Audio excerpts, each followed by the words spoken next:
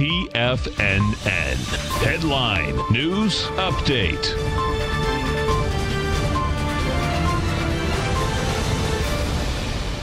Good morning, everybody. I'm Tommy O'Brien, coming to you live from TFNN, 9 a.m. Eastern Time, Friday morning, 30 minutes to go until the opening bell. And we got markets hanging around positive territory. It is Jobs Friday, non-farm payroll numbers. And let's get right into the action. We got the Dow up 16 points, trading at 28,945.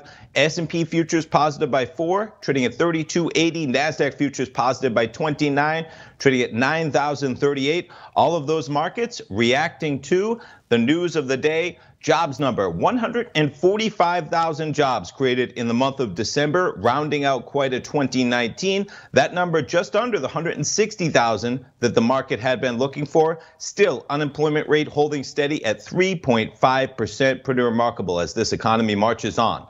With that in mind, we jump over to the charts. We'll start it off with the Dow. As you can see, in positive territory, but we're off the highs that we made last night. The futures market over 29,000, trading at 29,021, currently trading 28,955. NASDAQ 100 had been higher as well, reaching a high of 9,054 just at about 6:30 a.m. Eastern Time. You got the NASDAQ 100 trading at 9,040 right now. S&Ps had reached a high of 3286, pretty remarkable, as we strive for maybe 3,300 in the S&P, currently trading 3282. Crude oil, $59.23 right now. The gold contract with some volatility on that jobs number for sure. Gold trading from about $15.49, almost up $10 to $15.57. And then just like that, we've paired those gains with gold trading at $15.49. And there's your euro US dollar with some volatility on the 8:30 non-farm payroll number as well. The euro spikes to 111, about 111.12, back under that level now to 110.96.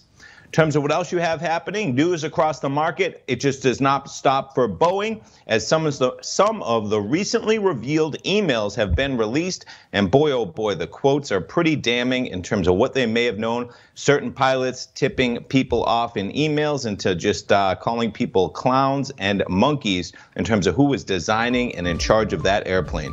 What else we have going on? The House passing a resolution to limit President Trump's war powers against Iran. We'll see how that plays out. And checking in on the bonds as we wrap this up, 1.862% yield on the 10-year was actually above 1.9% briefly overnight. A little bit of volatility on that jobs number. Stay tuned, folks. Larry Pesavento coming up right now. I'll be back at 10 o'clock with Tom.